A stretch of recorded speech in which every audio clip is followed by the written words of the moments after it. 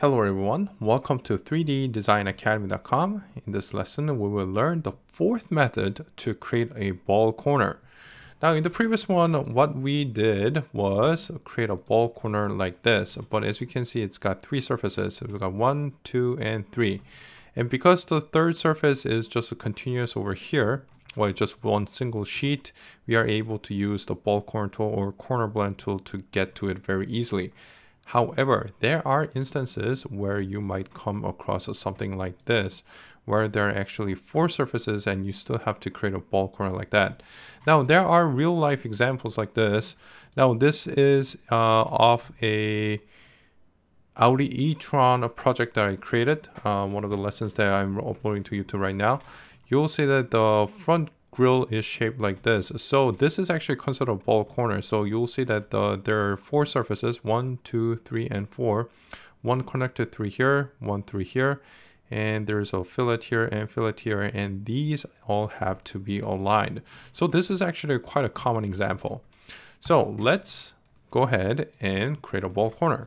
So I'm just going to start with, I'm going to try to keep this example somewhat simple. So I'm going to go ahead and use the same dimensions that I did before. So it's going to be 75, 1 over here like this. And let's just go ahead and edge line over here. And I'm going to do the same thing over here. Now, even though the size is the same, so you'll notice that this is actually slightly different. So what you want to do is, well, you can align it or you can just leave it, doesn't really matter. We're still going to follow the same principles. Now, if you were to make it really easy, what you can do is just pick these surfaces like this and just run it through. But looks like it's not running through. So let's go ahead and actually try to manually build this.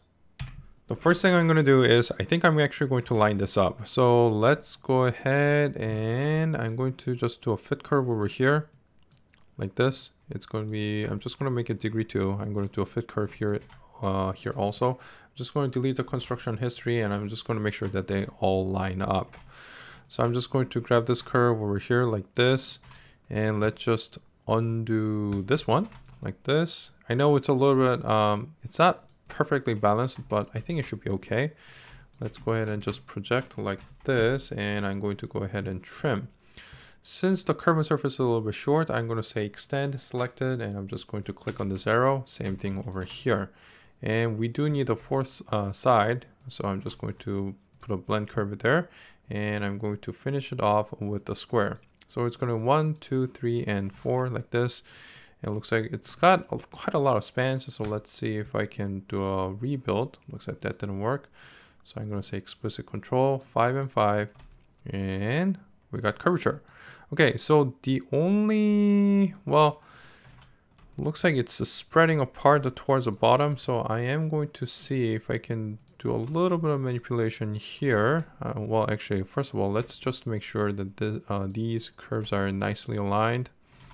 And I'm just going to push them a little bit more outboard. Make sure I turn the CV structures on. And I feel like this is actually a little bit off. So I'm going to just make sure that align this side. It's going to G2. Okay, so it looks like now it's nicely aligned. Okay, I'm going to get rid of this one.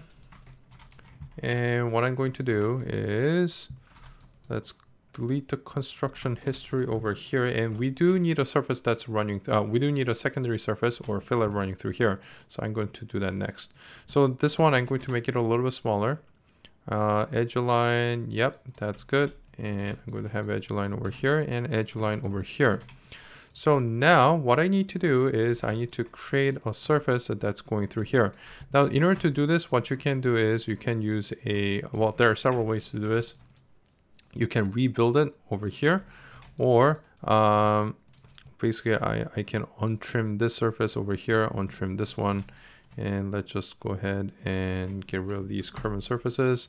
I'm going to trim this over here like this, and I'm going to trim this over here. I know it's a little bit off, and you can just use the same dimension. I think it should work, and you can just align it like that. So that's one way to do it. I think the edges are exactly aligned. I think that's good. And let me just hide these over here So I'm just going to hide them over here. I'm just going to delete the construction history. And for this one, I'm going to show you guys a little bit different method. Okay, so what you can do is I'm just going to duplicate this edge over here. You can use insert, but because this surface is a little bit shaped differently as it goes towards the end, I don't think insert is going to work. So, well, let's give it a go. So what you can do is you can just use the insert to snap over here like this. But as you can see, it's a little bit off. So I think in this case, just using this edge and duplicating is better. So I'm just going to grab this curve. I'm going to line it up here. And you'll see that the CV structure is somewhat close. I am going to align it so that it's exactly curvature. Now, this method is very similar to the one I showed where I think it was ball corner 3 where I manually built it. So what you want to do is you just want to make sure that the CV structure is very similar between the curve and the surface. So I think this one is pretty good on this side. This one I had to do a little bit of adjustment, but overall not too bad. So now what you're going to do is same thing. I'm just going to project here, delete the curves because that's no longer needed. And now I'm going to just do a trim convert on this piece like this. The original piece is no longer needed, so I'm just going to hide it. And now this one, because it is a trim converted surface, you do want to make sure that it's perfectly aligned. So I'm just going to align it this way. It's going to be edge on this side, and I'm going to do the same thing over here, and I'm going to say edge. Now you'll see that there's a slight difference between edge and skew, so you just want to make sure that it is edge so that it's completely curvature and everything flows nicely.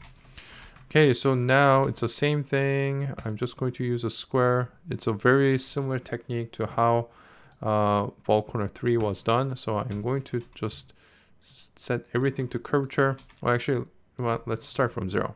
So it's going to 1, 2, 3, and 4.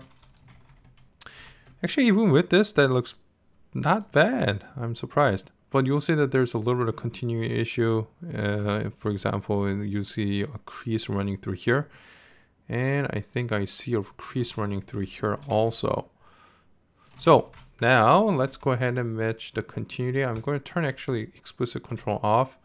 So you want to turn everything to curvature. Actually, this works out not bad considering that this is actually a very complex surface, but I was able to get curvature on all sides with relatively few spans. But you want to get even cleaner. So now I'm going to turn explicit control on, and you'll see that the CV structure, the continuity fails on some of the corners.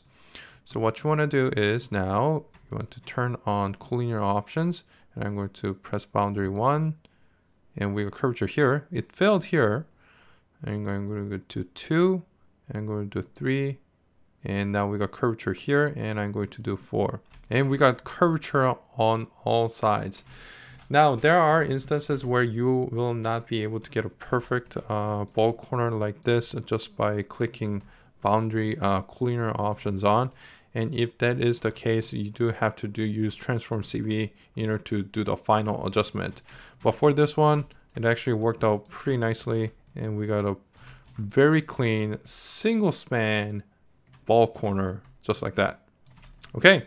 So that is the 4th way to create a ball corner. Thank you guys for watching, and see you next time.